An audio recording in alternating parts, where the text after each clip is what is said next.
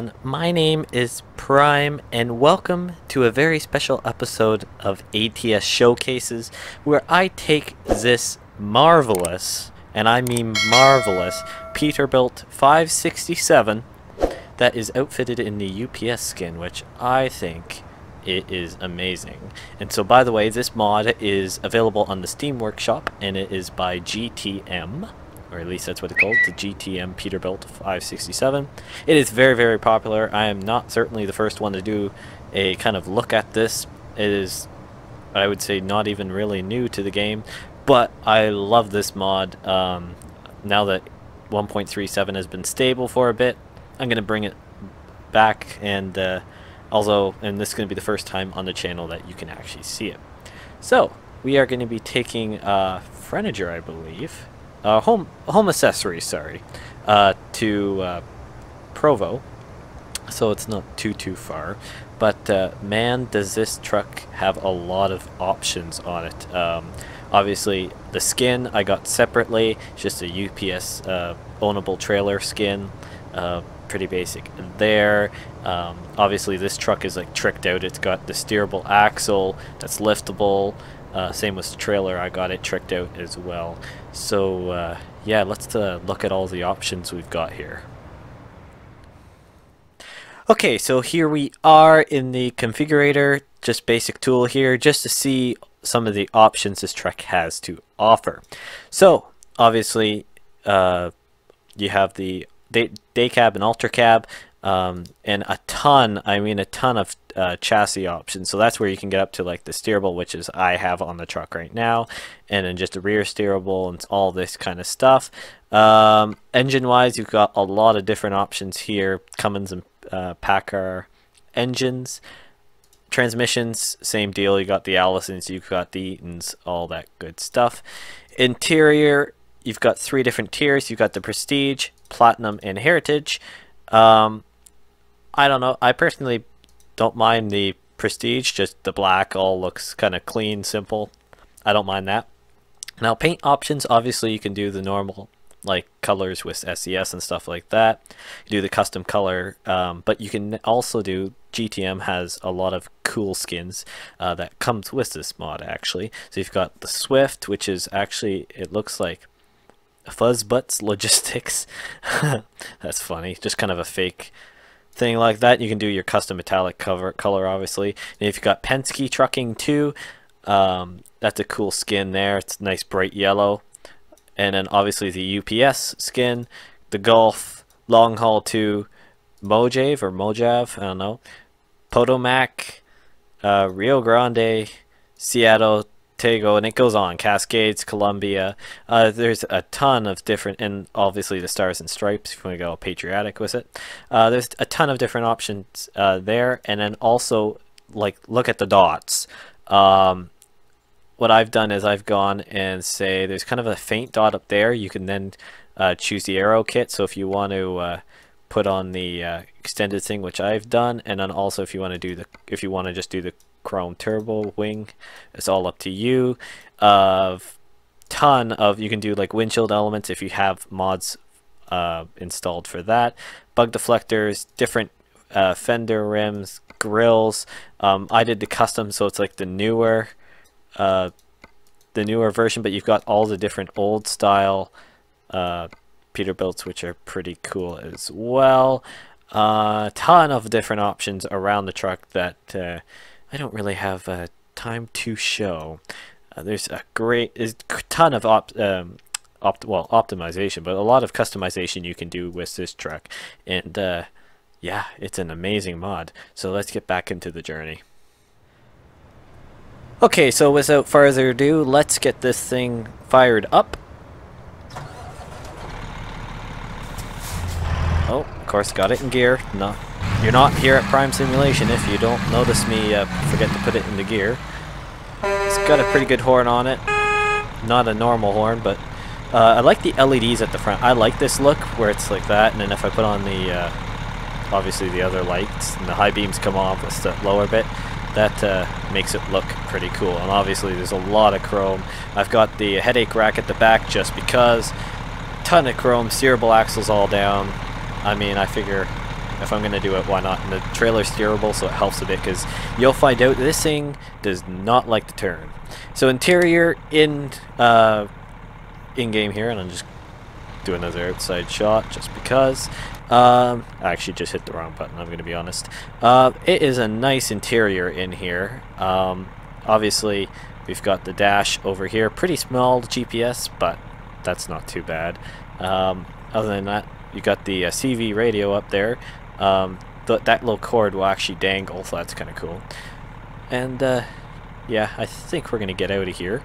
That way we can make some good time. So if you guys have any suggestions for other trucks that you want to see me kind of, I guess you could say, do a review, but more showcase on the channel, just have some fun doing something else other than my normal career save, let me know. I will do my best to look into it. Now, only one cause, I am really only wanting to do mods that are on the Steam Workshop, just because of safety reasons. I know like the Steam Workshop at least is there's different certification and testing that goes on, so it's a little bit safer, and I would rather just do that. So please keep that in mind. I'm gonna just go for it. But yeah, turning radius on this thing, I mean, turning radius is okay, but like it is a long chassis, so don't expect tight maneuverability. I remember on the when I was building this thing, the little chart that shows like all the, like for heavy cargo maneuverability, all that stuff, giving it a bar rating. Maneuverability was basically as low as it can go, but heavy haul and rough terrain and everything else was pretty good. So there you go. That's that's basically the extent of that one. This long red light here. There we go. But sure pulls pretty good considering we've got a lot of weight in this thing. But I love this look. Like, look at that. That is something special, if I say so myself. It's a nice truck to drive, though. I mean, other than the lack of steering, overall it's not bad to drive, and like visibility wise, I know I'm not in real life, but visibility wise it's actually really good, so I don't mind that. And the dash is just nice, simple, small GPS, so I mean, if you're on a bigger setup, sure. For me, I'm kind of on the middle ground of having a big monitor versus a small monitor, so I don't know, to each their own, I guess. But let's get up to highway speed here. I'm using the digital speedometer in the middle just because, although I can see the dash elements, I just want to see how well this thing goes. So, or I want to see the digital speed of it just for simplicity's sake. We're not doing like my career mode here, so I don't think anyone's going to kill me if I don't switch, or if I leave it on that. I don't think that is a big deal. Now, saying that, if you are a new viewer here and enjoy the content and want to see more of any of these different showcases, or just want to check out some of the other cool things I do on the channel, be sure to obviously subscribe and turn on post notifications. I'm not normally one to plug. I was early on, so if you see any of my early videos, basically every video, obviously I have the little graphic that comes up, but that's separate. I really don't ever say much, but obviously YouTube is YouTube, and it helps the channel. That's the simplest way to put it. I'm not really... There was a video I did that was called Real Talk with Prime, so if you want to see that, it will be in the card above. I went through and basically talked through the whole goal of this channel, and it was a whole delivery where I just basically talked about, well, basically me, to a certain degree, and my aim for the channel and my goal, and certain changes and stuff like that. So if you want to check that out and see kind of where I'm at stuff and kind of almost get to know me a bit, be sure to watch that. Also, if you want to see my regular career mode Prime Logistics, where every Saturday I do a episode where I do a journey there, talk about some stuff. Overall, just a nice chill time. Check out the description below. That will be linked to the playlist. Other than that, this thing is amazing. Cinematic shots. YouTuber's best friend. Just saying. Not much else to say. It's like the best thing that has happened in this game. Well, I mean, it was there for it's been there for a long time, but still, it makes all my shots real easy to create here. But like, this thing is just amazing.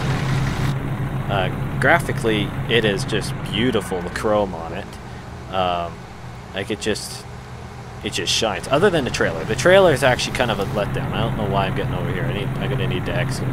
But yeah, it is just a beautiful, beautiful truck. Normally don't say beautiful about trucks, but this one I think deserves the title. It is a very, very special one. Great mod. Great mod. So we're pulling up to Provo here.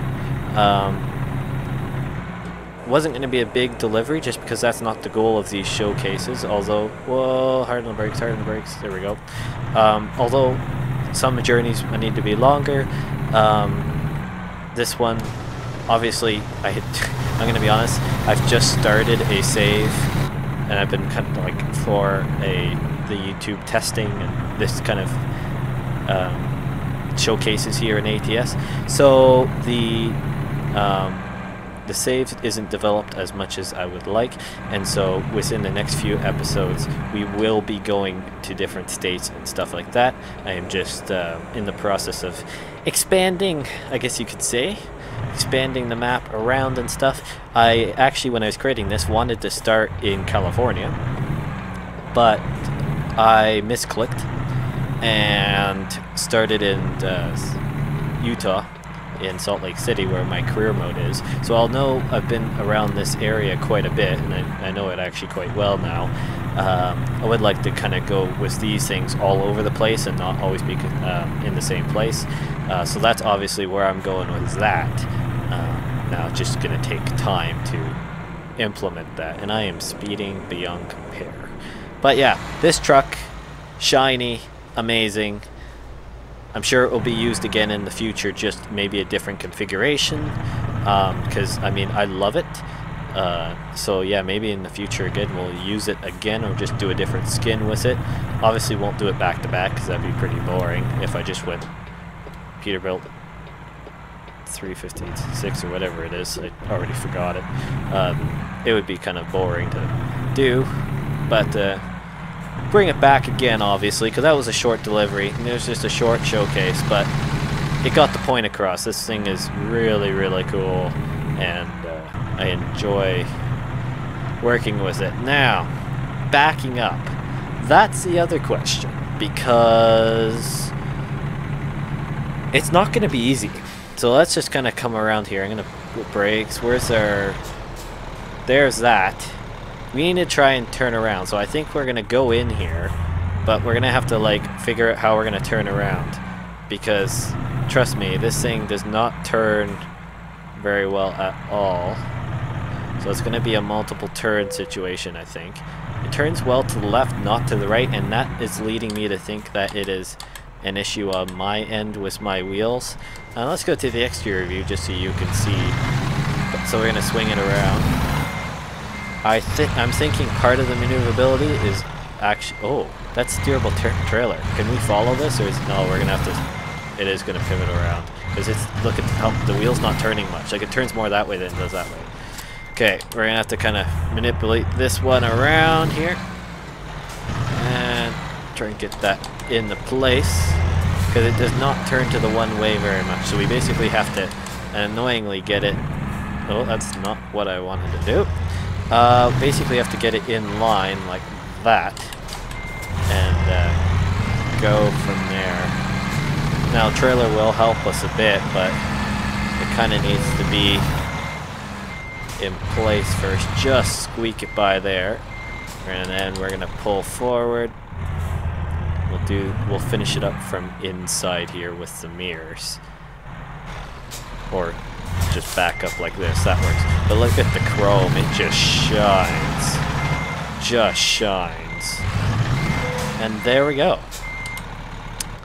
There we go. Let's go to the interior view here.